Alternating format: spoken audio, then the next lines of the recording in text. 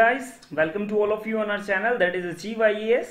So friends, in this video we will be discussing about the defense reforms in India.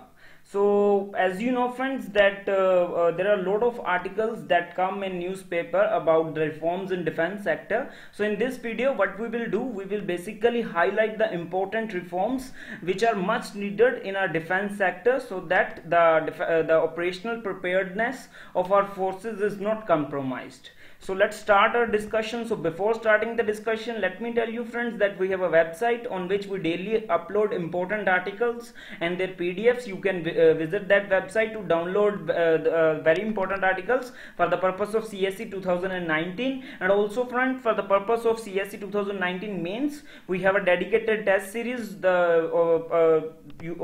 And you can join that test series. The link is given on your screen, and we will also provide in the description box. So for the purpose of UPSC CSE 2020 as well as for the purpose of 2019, we have a different test series, the link of which will be provided in the description box, so you can join them. So let's start our discussion friends.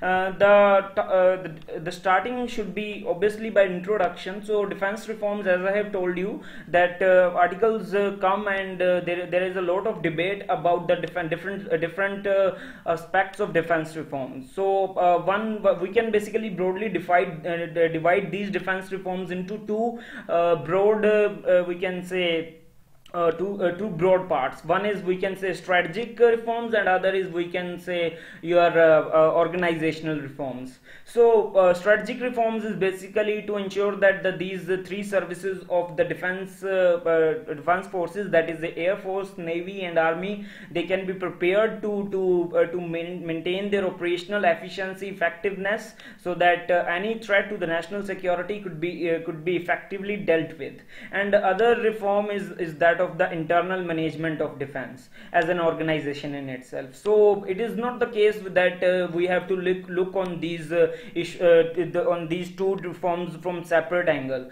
So they are kind of intertwined in each other, because only if an organization is effectively functioning, if it is efficient organizationally, then only it can discharge its duties, strategic duties. We cannot say that we must fulfill strategic reforms, then we can ignore the organizational reforms, because both are related to each other. So let's see that what are the major reforms. So this video is basically about these reforms. So first very important thing, that is of the representation of defense officials. So friends, a lot of articles come in newspaper, and there is a debate that there is an issue that is raised time and again, that the representation of defense officials, that is defense officers in the Ministry of Defense, is very small, because there are a lot of civil servants which are in the Ministry of Defense, and any issue that is raised by the defense officers first reaches these civil servants, and then the file moves towards the we can say the Minister of Defense, and in that context friends, the issue is that there is no direct contact between minister and defense officials, which is much needed, because obviously the civil servants are generalists, so they don't have that much idea of the need and the we can say the aspirations of the defense forces. So in that context, there must be a proper representation of defense officers in the Ministry of Defense. Other important thing which has been raised time and again is the need of an integrated theatre command. So recently Shikatkar committee submitted its report, which talked about the creation of 3 integrated theatre commands. So what do you mean by integrated theatre command? So friends, as of now our forces are divided into 3 parts, that is Navy, Army and Air Force. So each operates differently from the other. So though the coordination has been ensured, there are sometimes the exercises that are conducted jointly by the 3 forces, but there is a talk that there must be a proper we can say organizational or institutional setup in which the 3 forces must be merged, so that they can perform their duties effectively, and in a coordinated manner to achieve the desired goals in an efficient and effective manner. So Shakatkar committee recommended 3 integrated theater commands, that is northern theater command, western theater command, and your southern theater command. So it is not the case that army has to be dismantled for this purpose, or air force has to be dismantled, or navy has to be dismantled. The only thing that the Shakatkar committee is suggesting, that there must be at least an institutional setup of all these 3 forces operating in a coordinated manner, so that the results can be achieved when the need arises. Because in today's war, obviously friends, the war of today is obviously not conventional. So obviously it will be kind of a war in which the joint efforts of all 3 forces will be needed. So it is better if we prepare in advance. Other important thing is about the chief head for all 3 services. So this is also an extension of the issue, that is the need for an integration between the 3 forces. So why it has been suggested? Because it is felt that a chief will ensure important coordination that must be needed in all these forces. So it is not the case that it is this idea has been mooted now. It was mooted way back in 2001 after the Kargil war, when your K. Subramaniam committee, in the aftermath of Kargil, chief Kargil suggested that there must be a chief of tri-services, so that there is an interoperability between 3 forces. But the main issue that has remained is that whenever this issue has been raised, there always starts a turf war among the 3 services as to which service would be playing the leading role in this scenario.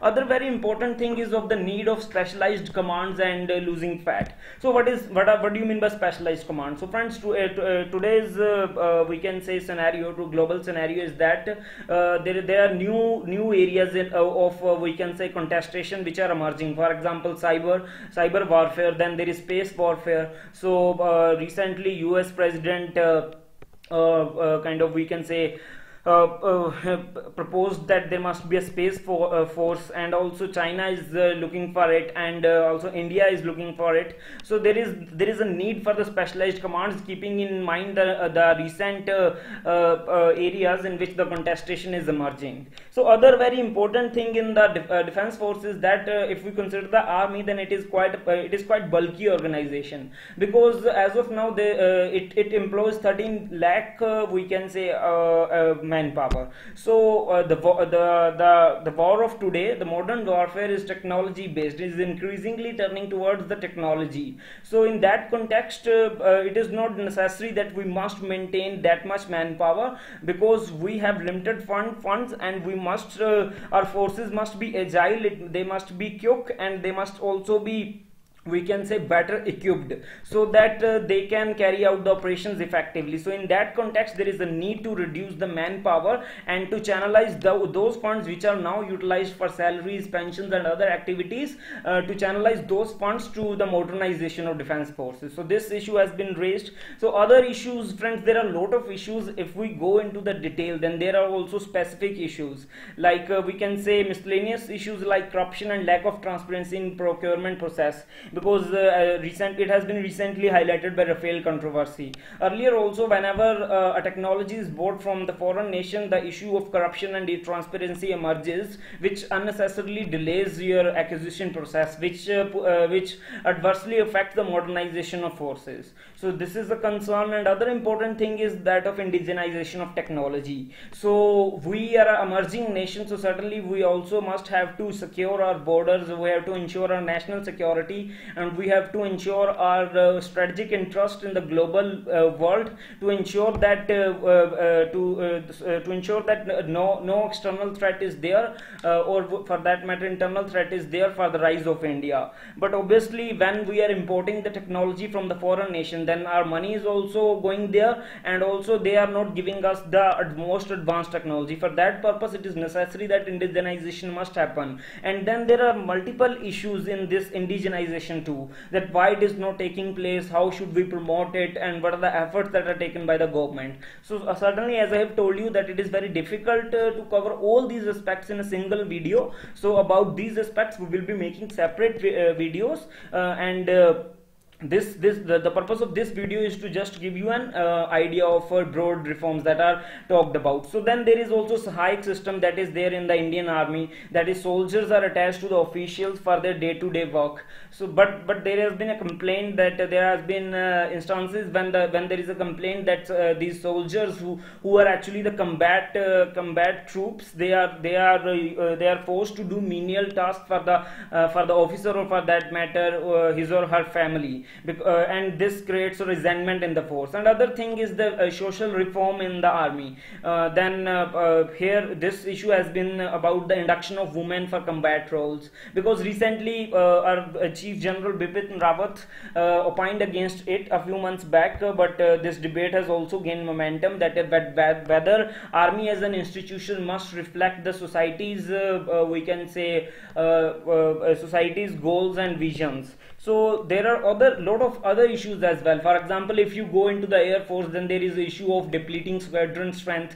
The stipulated squadron strength is 42, but now we have just 26 squadrons. Then there is a problem of Hindustan Aeronautics Limited, which is operating very slowly and delivering projects very slow. And then there is issues in DRDO. So multiple issues are there, so they cannot be covered in single video, but the purpose of this video is to give you a general idea, and that thing we have done in this video. So if you have liked this video, then do ensure that you share it with your friends, and also ensure that you subscribe to our channel, and also you can visit our website for more such articles, that is www.achieveias.co.in. and if you have any queries regarding preparation, if you want to subscribe to our courses, you can mail us at achieveias21@gmail.com. So thank you friends, have a very nice day.